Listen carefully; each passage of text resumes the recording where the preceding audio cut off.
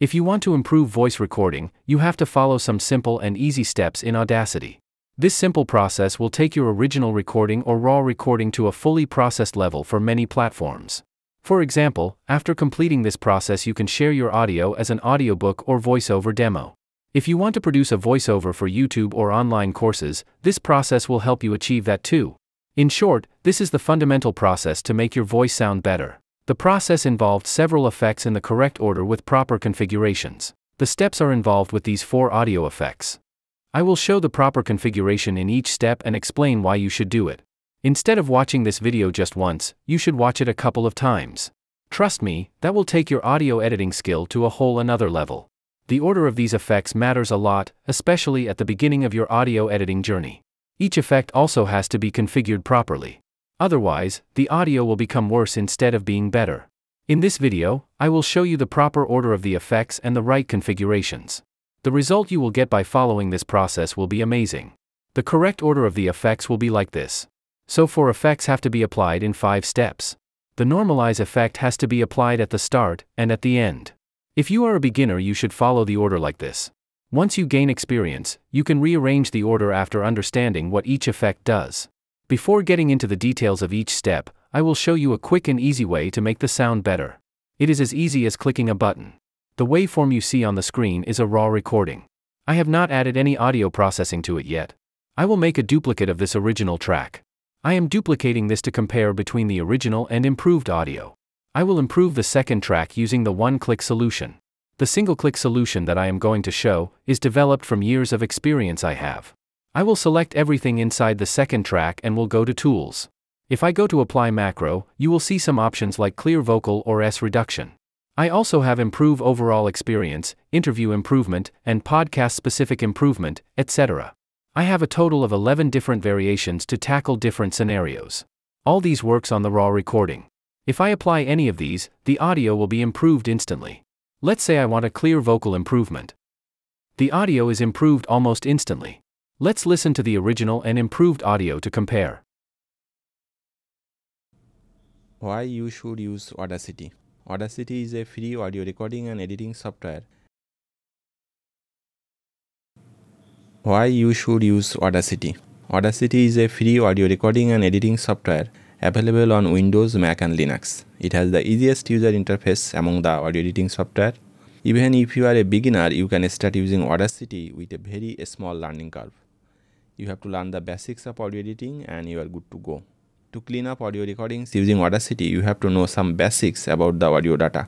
Though Audacity is 100% free, it is powerful enough to do professional quality work. Many full-time voice artists and audiobook narrators also use Audacity.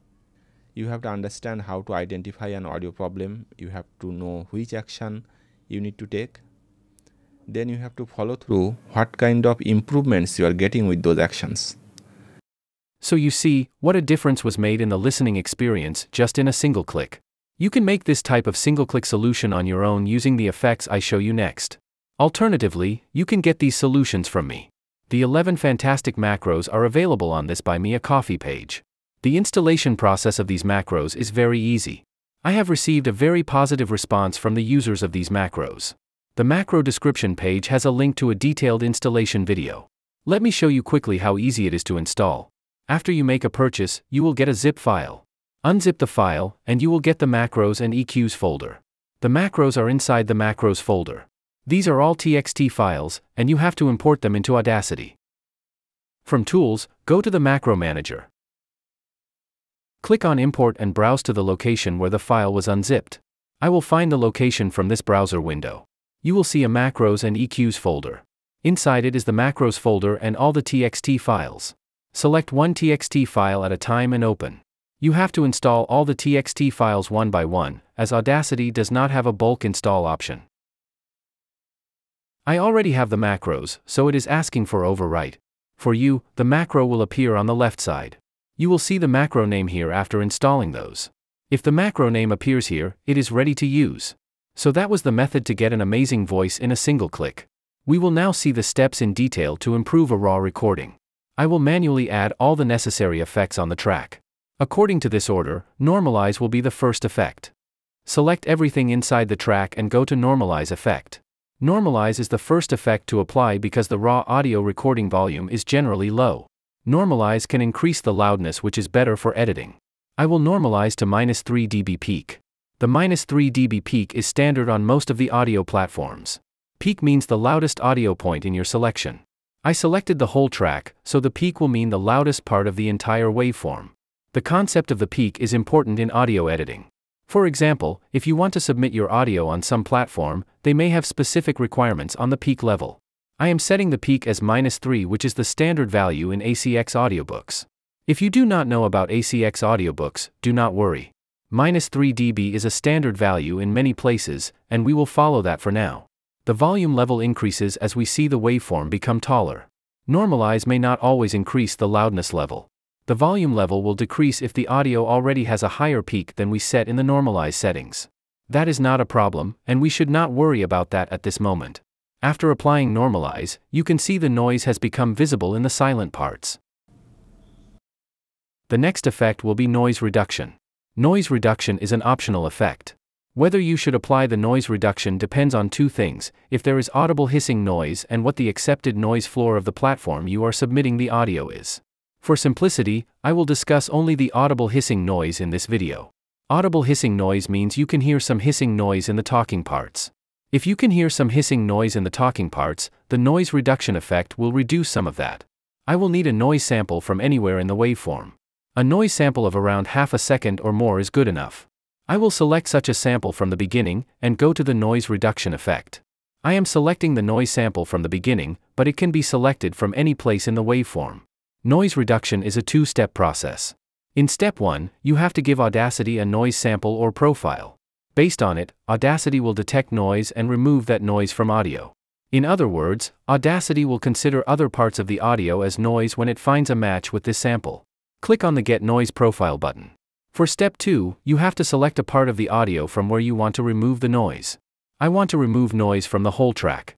I will select everything by double-clicking and go to the noise reduction effect again. Please keep in mind that Audacity can only remove white background noise or hissing noise. Other types of noise like traffic noise or dog barking cannot be removed using Audacity. We will now perform step 2 of the noise reduction process. You have to select the noise reduction settings. These 3 sliders let you do that. For best noise reduction, all these sliders should be at 6. Best noise reduction means noise will be removed without altering the audio quality. Too much noise reduction can introduce harshness in the audio. The top slider is the noise reduction amount. It should be between 6 to 12. 6 dB reduction is better, but if the noise is too loud, you can go up to 12. Please remember, noise reduction makes the sound harsh. Too much noise reduction makes the listening experience poor. I will set it to 12 for demo purposes, but keep in mind that 6 is the best setting on all 3 sliders. Make sure the Reduce Radio button is selected. Click OK to apply the noise reduction settings. The audio is now noise reduced. If we check the beginning part, you will see less noise in the meter. The third effect I will apply is the EQ. I will show you a basic EQ, but keep in mind that EQ is a very vast topic. A good EQ can make a voice sound smooth and clear. I suggest you watch some EQ videos on my channel once you gain some experience in audio editing. You will find the filter curve EQ inside EQ and filters. There are different types of EQ effects, and I will use the filter curve EQ as it is flexible to use. EQ is the process of manipulating volume by frequencies. That means you can increase or decrease the volume of some frequencies. Increasing the volume of frequencies is called a boost, and decreasing the volume is called a cut. Audacity offers some EQ presets in factory presets. I will use a modified version of low roll-off for speech. It is rolling off from 100 Hz. If you know about the fundamental frequency of human voice, it generally starts from 80 Hz, but not below that. So I will adjust the roll-off from 80 Hz. It means I am cutting off frequencies below 80 Hz where no human voice frequency exists. Audio recording can have some noise in those low frequencies, and this cutoff will reduce that noise. A complex EQ will take too much time to explain at this point, so I will apply this basic EQ. I offer customized EQ for voice. But it will make sense if you have some experience in audio editing. I will put some links in the description about my audio services, courses, and tools. I suggest you explore those to find what you need at the moment. After EQ, the next effect is very important. It is the compressor effect that reduces the dynamic range. Dynamic range means the volume gap of loud and quiet sounds of your voice. If the dynamic range is too big, some parts of the recording may become very difficult to hear. The recording I am working with has no such big difference. Still, applying the compressor effect will make the voice crunchy and crispy. A little bit of compression makes the recording smoother to listen to. Compressor configuration varies for each recording. I will show you a generic compressor with some guidelines. You should check the compress based on peaks, because I configured the settings based on peak value. If I do not keep this box checked, it will alter the compression mode, and my settings may not be valid for that compression mode. The compressor will be active above the threshold value. It is an important setting in the compressor. If I set a threshold like -9, the compressor will only be active above -9 dB. The lower I go, the more compression will happen. If I set -15, then I will get more compression than if I had set -9. If you set this value too low, the sound may become unnatural. For this video, I will use -15 dB. You should use something between -9 and -15 based on how much compression you need. The noise floor should be higher than the noise recording in the meter. The default -40 dB will be okay for this audio sample. The ratio sets how much compression will be done. The more ratio you set, the more compression will be done. Usually something between 2:1 and 4:1 works on most of the recording. I will use 3:1. Please note that the amount of compression needed depends on the dynamic range. Too much compression can make the voice unrealistic. If you see current settings making your voice unnatural, you should apply settings with less compression. I will keep attack time and release time to its default value. The makeup gain checkbox does not matter if I normalize the audio after compression. I will apply these compression settings. The compression is done, and I will apply normalize again to adjust its peak level. Compression can make the peak louder than the standard -3 dB peak. Normalize to -3 dB will adjust the peak to the standard level. The editing is done, and let's listen to it. Why you should use Audacity? Audacity is a free audio recording and editing software available on Windows, Mac and Linux. It has the easiest user interface among the audio editing software. Even if you are a beginner, you can start using Audacity with a very small. So this was the process of making raw audio better in Audacity. If you think about meeting the guidelines of some platforms, you may have to use effects like loudness normalization. Things like that are taught in my Audacity course for beginners. If you want to get professional quality editing, I recommend you enroll in the course. Even if you do not need professional grade audio, but want to learn audio editing in an easy and step-by-step manner, this course will help. I will put the course link and macro pack link in the description.